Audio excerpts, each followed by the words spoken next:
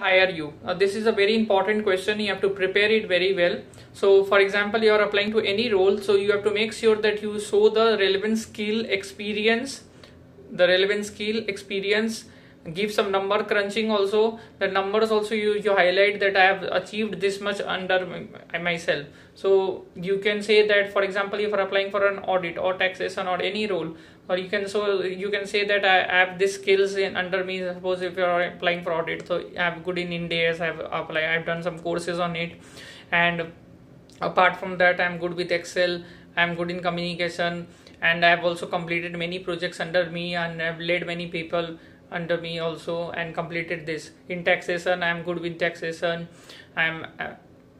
Have contributed many articles, I've written many articles. If you have done that, you can show that I'm good with litigation work, or I'm good with my replying to show cause notices. Reading skills I have good, I've contributed. I've also written many GST updates also. I'm quite active towards it. So make sure that, and also you can say that give some examples during your internship or something to highlight that you are actually you have done something significant under your belt, that they say they should hire you. So this is a very important thing. Why should we hire you?